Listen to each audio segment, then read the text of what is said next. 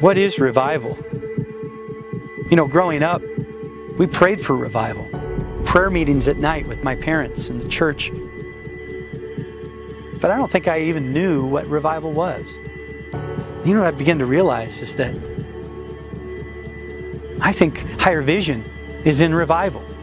I think Higher Vision has been in revival for 11.5 years. My parents talked to me about my grandfather in Mulberry, Arkansas, where for 3 years straight, every week, someone would find Christ. The church grew to several hundred. It was a revival. And I look back at the last 11.5 years and I realize every single week for 11.5 years now, over 35,000 people have found Jesus Christ as their Lord and Savior. That's revival. Think of the miracles, the supernatural miracles that have happened. People that had stage 4 cancer and no hope.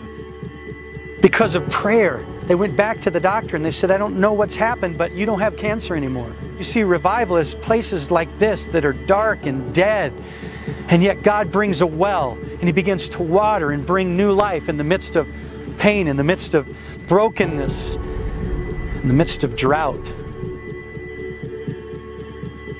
I believe the Santa Clarita Valley, I believe that our world is poised for revival. In fact, I believe that we're in the middle of revival. The question is, do we see it?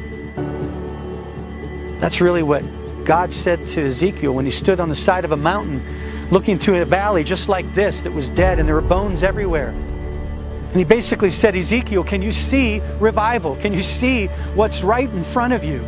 You think they're dead bones, but my Spirit can bring life. Suddenly he began to see with expectancy. Because he saw with expectancy, he began to declare God's promises. Suddenly bones started coming together, flesh and skin appeared, and an army arose. I think God's waiting for us to open our eyes and see that there's a well right in front of us. Like Ishmael and Hagar in the middle of a desert with no water, about to die. They thought it was over. But God said, I haven't forgotten you. In the middle of your dark and broken and dry place, I'm giving you water, I'm giving you a well, I'm bringing a revival to you. And there's a future nation that's going to come out of you. There's a hope. Your best days aren't behind you. Your best days are before you. I believe God is like Ezekiel. He's saying, open your eyes and see. You're in revival.